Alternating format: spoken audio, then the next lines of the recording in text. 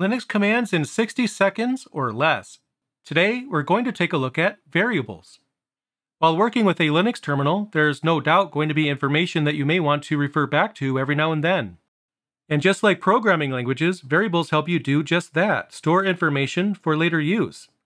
And creating a variable is easy. You simply type the name of the variable, an equal sign, followed by the information that you'd like the variable to contain.